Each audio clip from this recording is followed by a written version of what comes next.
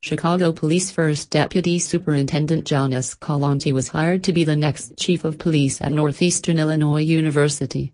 Escalante was chosen from more than 140 applicants from across the nation, university officials said. A search panel narrowed the finalists to a group of 10 and then to a group of 4.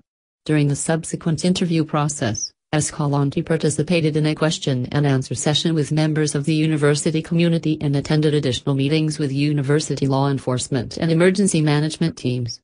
Escalante is expected to start his new job on September 7.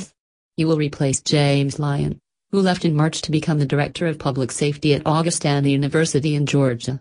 Lyons was Northeastern's chief of police for more than 10 years, officials said. John Escalante has a national reputation in the field of law enforcement for his experience, integrity and leadership.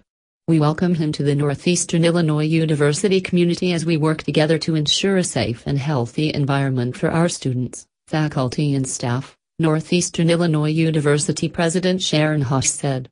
Escalante reached his 30th year with the CPD on Sunday.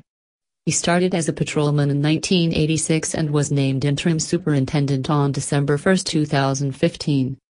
He retained that position until March 28, 2016, when Mayor Rahm Emanuel appointed Eddie Johnson superintendent. Escalante's last patrol will be over Labor Day weekend, police said.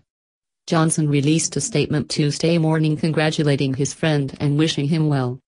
As police superintendent and a resident of Chicago, I have bittersweet emotions on John's decision to accept this incredible opportunity, as our police department will lose a very dedicated and intelligent crime fighter who cares deeply about the people and safety of our city.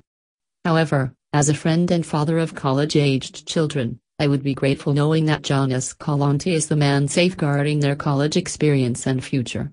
The students and faculty of Northeastern Illinois University couldn't have chosen a better candidate for the position of Chief of Police, and on behalf of the entire Chicago Police Department, I wish him the very best and thank him for his invaluable contributions to the city, Johnson said.